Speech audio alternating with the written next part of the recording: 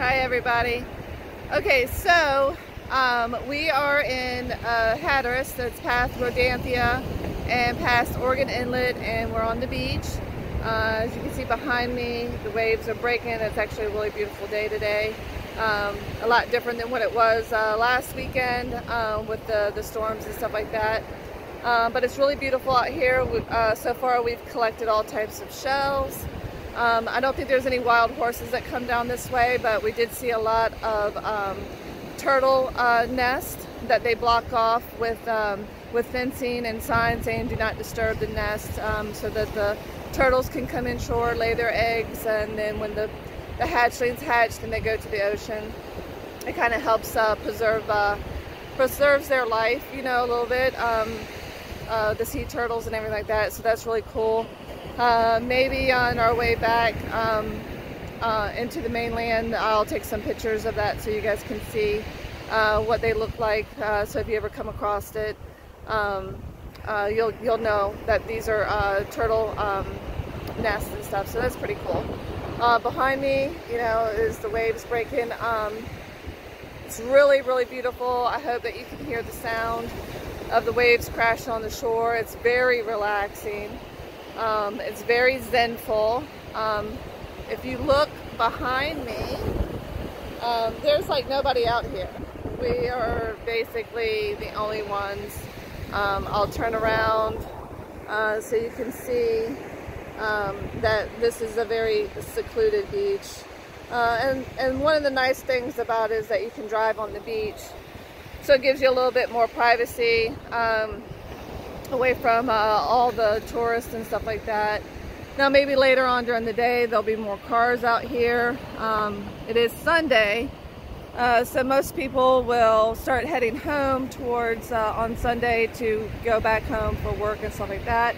The good thing is that, you know, it only takes us a couple hours to get here, so we'll leave probably maybe around about 1:30, 2 o'clock, and get home by 5. So we can get everything ready for the work week. But I wanted to share this with you. This is another part of North Carolina on the East Coast that's really beautiful. If you ever get a chance to come out here, please do so.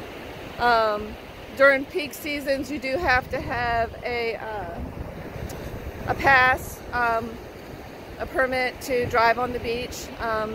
The price varies, how long you want to stay, if you want to do a year pass, or if you only want to do a day pass or a week pass. If you live here, I recommend get the year pass. That way you can, you know, come out all year round and enjoy the ocean. So if you're from out of town and you want to do it, just make sure that you have an SUV, 4-wheel drive, but you still have to buy a pass. So definitely consider it. I would. It's really, really beautiful out here. There are beach houses out here that you can rent. That are really nice. There's some of them that you can actually walk to the beach. You don't have to drive on it, you know, so that's something to check out too. But this is a really beautiful place. I'm excited to be here. Now, today we're not doing day drinking. Last weekend we started like 6 in the morning and had quite a bit. So by the time I was, yeah, it was fun, but it was a little bit brutal to recover. One thing I wanted to let you guys know, I didn't say it in my last video. We have a designated driver. We did not do any drinking and driving, so please don't think that we did any of that. Dawn's fiance, Ron, doesn't drink, so he is kind of like our permanent designated driver. And I do appreciate him doing that. He was a good sport about it. We did have a really good time. We did drive up in the dunes where all the houses are. And these aren't like normal roads. These are like sand dune trails. So it's very rocky, up and down. It's almost like a little roller coaster ride.